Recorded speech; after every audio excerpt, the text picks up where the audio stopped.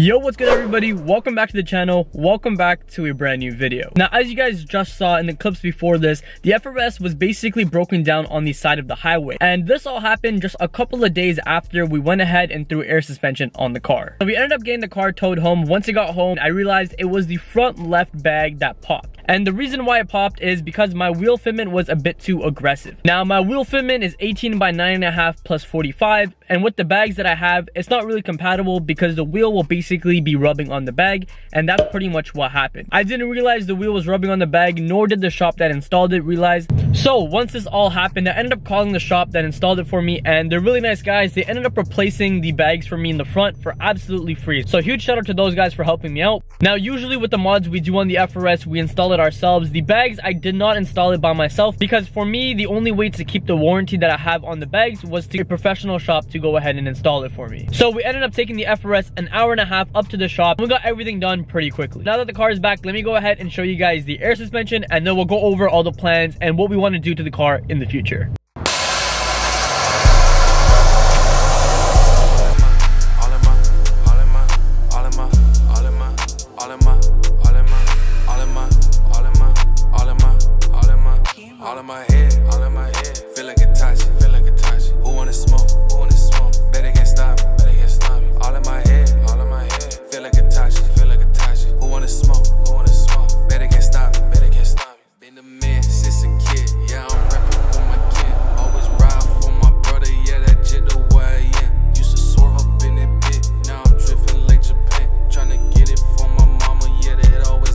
So as you guys just saw, the FRS is officially on air suspension, and there's so many things that we need to do to the car to go ahead and get it to where I want it. Now, when I was purchasing air suspension, I wanted the car to basically sit on the floor, and we're gonna go ahead and still go for that goal, but there's a couple of more parts that we need to go ahead and make that possible.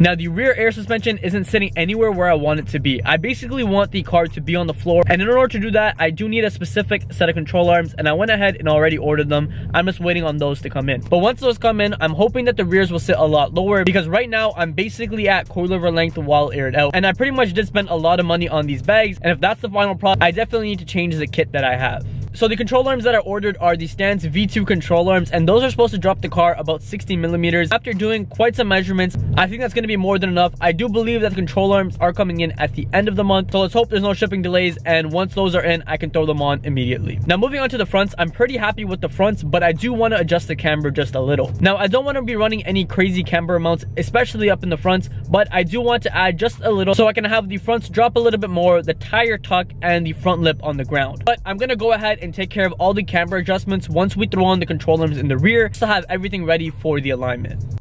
So the car also comes with a Bluetooth setup, so I can go ahead and air out the car from my phone. And damn, it is slowly airing out. I love the Aero process. It just looks so nice. I just can't wait till we can get the whole entire setup complete and have the car laying on the floor. That's gonna look so sick. Stay tuned for that. That will be coming in a couple of videos from now. I believe the part should be arriving at the end of this month.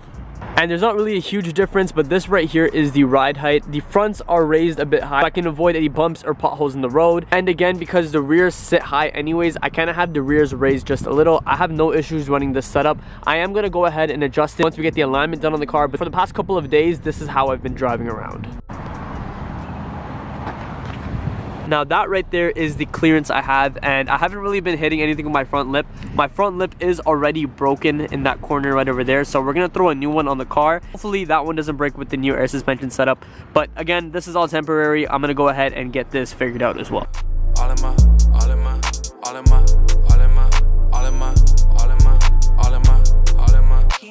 head, feel like a touch, who wanna smoke, better can't stop me, all in my head, feel like a touch, This right here is the trunk setup. As you guys can see, we installed the wood trunk a couple of videos ago, and the biggest reason behind doing that is because I knew that the air suspension was coming in. So the tank is taking up most of the space, but behind the tank is the compressor, and everything else is routed underneath below where the spare tire used to be. So it's a really clean setup, and although it's not a lot of space, I can go ahead and still use the trunk.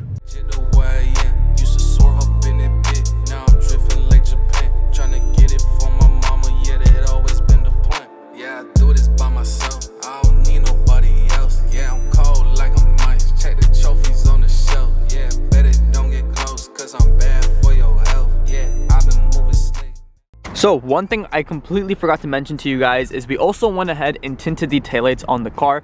As you guys can see, this is still the same V-Lens that we have, but we went ahead and tinted the middle part of the taillight. I just thought it would look a lot better, especially with the black accents on the car, like the side skirt, the roof wrap, the tints. And in my opinion, I think it was a really good choice to go ahead and tint these taillights. However, the people who tinted them didn't do the greatest job, so I think I'm gonna go ahead and get them retinted. If you guys look closely, it's kind of peeling from the corner right over there. We got to this light right over here, there's a couple of lines and bubbles and stuff, so I think I'm gonna get them to redo it again. I think the tint was a really good choice. We also went ahead and threw on a custom license plate. I ordered this months ago, it finally came in. I do have to have two, so I have one over here and I also have one in the front. Can't control me. Yeah, they all wild, they be tripping, man, they OD. I've showed you guys the car aired out. I've showed you guys the car at ride height. This is the car aired up all the way. And honestly, it kind of looks ridiculous. The back of the car looks more of a rally car, and the fronts are okay. It's decent. This is kind of the stance I had on springs, but the backs are honestly just insane. Look how much of a wheel gap there is. I can literally put my whole hand through and there's still more space. This is because of the control arms. Obviously, it will drop a bit more. And honestly, it just looks stupid. Imagine if I was driving the car around like this. So yeah, this right here is the car fully aired up. Let's just go ahead and drop it down.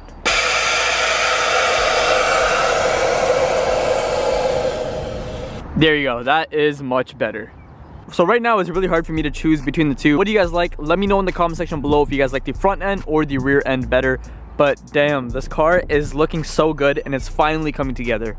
I know I've said it probably like a million times, but this car is gonna look so sick once we get the rear control arms in. I'm super excited. But right now, this is how the car is looking. I'm pretty happy with it, especially with the new additions like the taillight tint and the custom license plate. I feel like it's tying everything all in together. And let me know what you guys think of the build currently. Obviously, there's so much more we still want to do, but right now, I am pretty happy with how it turned out.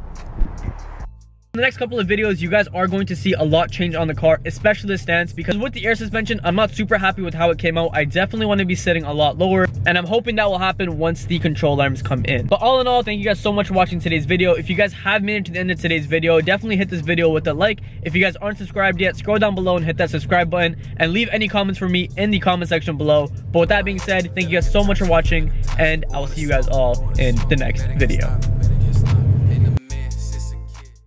Stop till I hear him say, oh, oh, la, la, la, la, la.